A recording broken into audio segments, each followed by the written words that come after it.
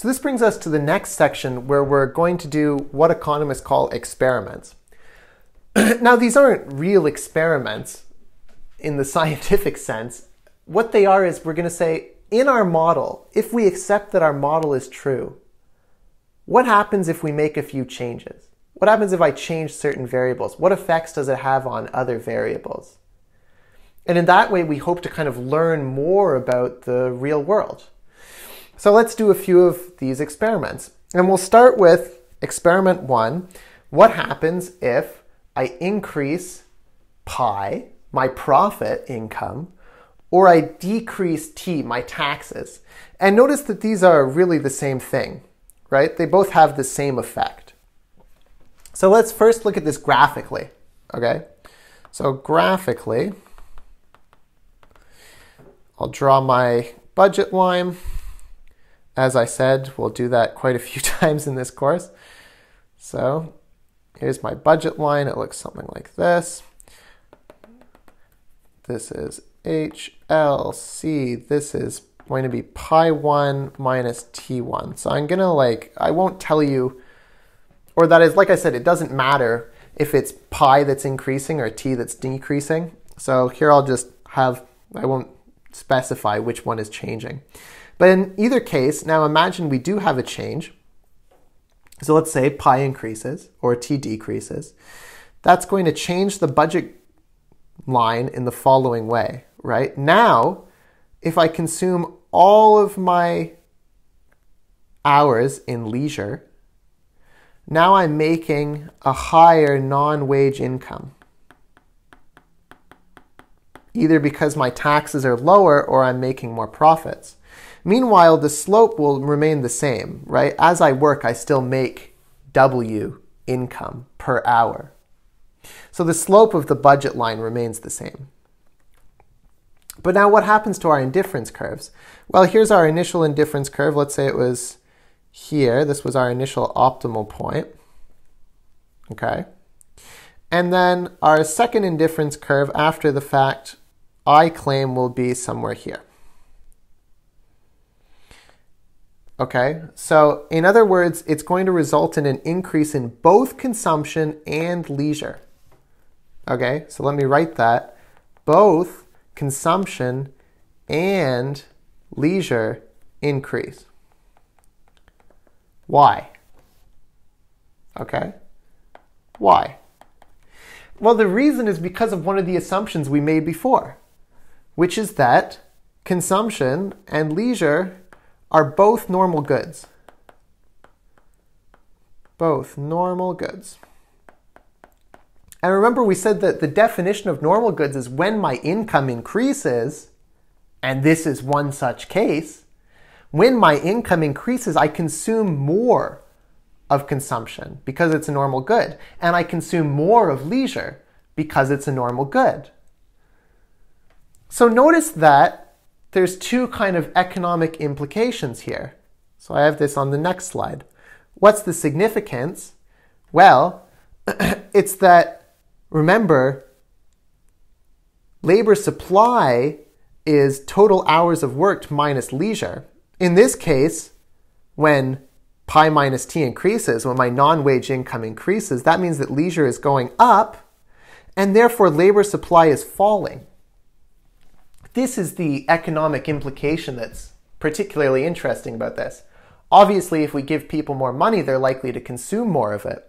What's interesting about this is that we claim, or this model claims, that when we increase your non-wage income, you also work less. And I wrote, this is a concern that some have about income supports during COVID-19. So, for example, in Canada, we have the CERB. So these are supports that are paid to people who are no longer working because of COVID-19. And the fear is that even those that might be able to return to work won't, because they now have this additional non-wage income, these additional payments from the government, which you could think of as being a decrease in T. And so as a result, they're decreasing their labor supply. And so the fear is that even if these people could return to work, they won't. And so here I have just one headline. This is from the CBC. I saw another similar one in the Wall Street Journal this morning. But this is from PEI. It says, facing fears workers won't work, PEI asks Ottawa to change COVID benefit programs. And the quote from the premier of PEI says, I don't think anyone wants to see people paid to stay home while we have vacancies. So you can see that this is kind of that same implication. The implication is we increase the non-wage income of people, so why would they work? So here I'm a little critical, and obviously it must depend on the situation. But I say here, in general, is this a reasonable concern? So one way to evaluate this is to think what you would do. So let's forget for a second about COVID-19 because it's particularly fraught with all kinds of complications, but let's just think about the general case. So say you've completed your degree, you're working a full-time job, and suddenly your non-wage income increases. So I don't know, let's say that you have some investments and suddenly they start doing very well, okay? And you start getting more money. Or alternatively, let's say that the government has some kind of rebate check that they've started giving you. What do? Would you start working fewer hours? This is a good way to evaluate this claim, right? Think about what you yourself would do. And I say here, there's a few reasons why this might not be the case, why you might not follow what the model says. And that's because there's a few assumptions that the model makes that might fail. Okay, so let's start with one. Maybe the more obvious one is that one assumption is that workers can choose their own hours. So the way the model assumes this is that the worker looks at the wage in the market, looks at their non-wage income, and then chooses the amount of leisure hours to take. In general, this isn't true, right? In general, many workers are paid a salary with an expectation of working, say, 9 to 5. Okay, even part-time hourly work, hours aren't that flexible. I mean, I worked in retail for many years, and even though I was part-time and so had some flexibility in the amount of hours I worked, there wasn't that much. There was an expectation that I worked so many hours, and even if I wanted to work more, often those hours weren't available. So even then, it was pretty inflexible.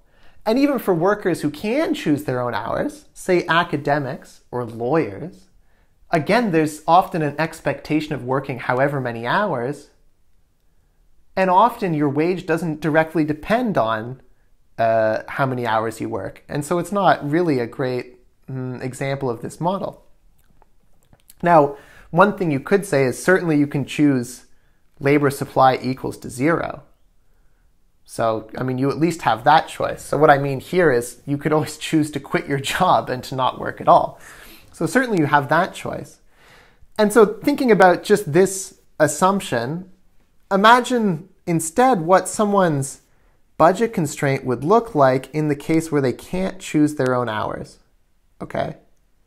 So you're at a job currently, and let's say, here's leisure, there's H, and let's say this is the point associated with working, I don't know, 9 to 5. Okay, that's what your job expects of you. Then really, you don't have a full line of choices here. You have 2 choices, right?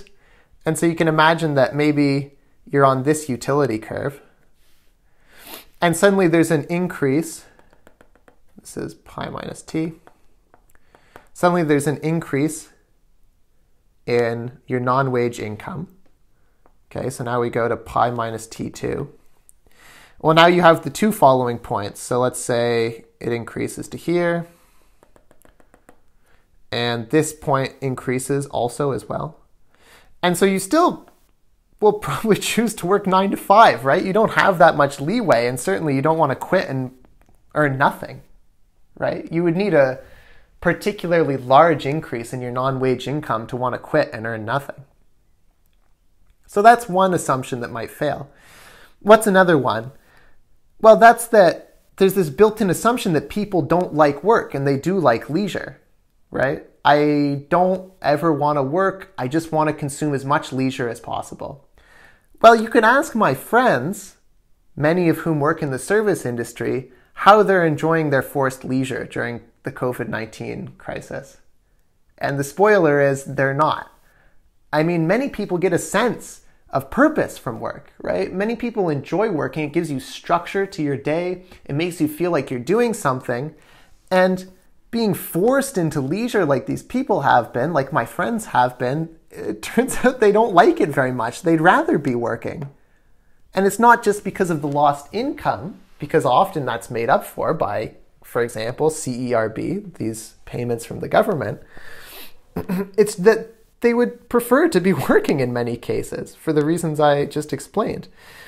And so, again, how would this look if we kind of adjusted the model for that assumption? Well, you can imagine that indifference curves might look a little different. Okay, so you can imagine that indifference curves might have an upward sloping point, like this, for example. And why is that? That's because it could be that too much leisure is a bad thing, right? So at this point, to be indifferent between consuming this point and this much more leisure, because I don't want to consume more leisure, because too much leisure is a bad thing, you have to compensate me by also increasing my consumption. And so I claim that it's possible that in fact these indifference curves have an upward sloping aspect to them. And so how does that change the model? Well, again, imagine we have our budget line like this, and imagine we're initially at a point like that, okay? And then we have an increase in our budget line, like that. Well, then depending kind of on what point of the indifference curve I'm at, I might not increase my leisure at all, right? In fact, I might decrease it or stay exactly the same. And it kind of depends on exactly the shape of the indifference curve and its slope.